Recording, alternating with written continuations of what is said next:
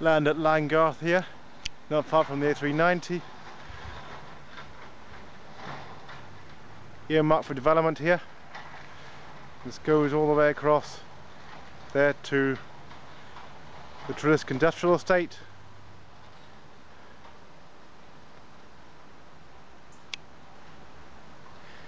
It's a clear day there, and you could even see the clay mining area there, looking across, which is out near St Austell, probably around Bugle area, Foxhole around there. Nampian. It's quite a way from here, at least 15 miles.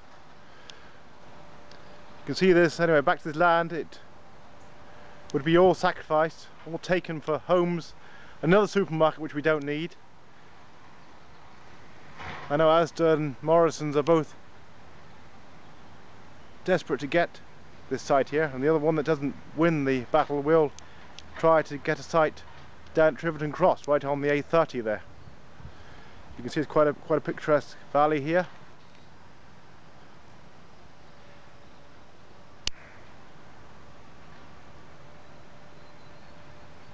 Looking across there, got True College there, Richland School, got the Treliske Industrial estate there. I believe that's the I think that might well be the range there. The road where I'm standing on actually does provide a route and towards Short Lane's End, but the main road is up there, A390. This would all be gone, and it's a very contentious issue, and County Cornwall have now deferred the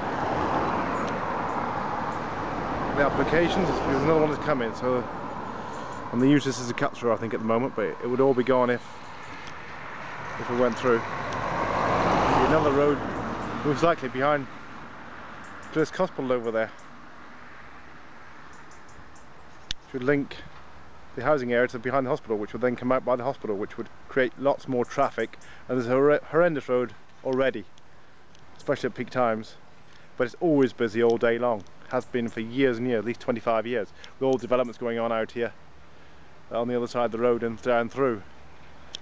So it's highly contentious.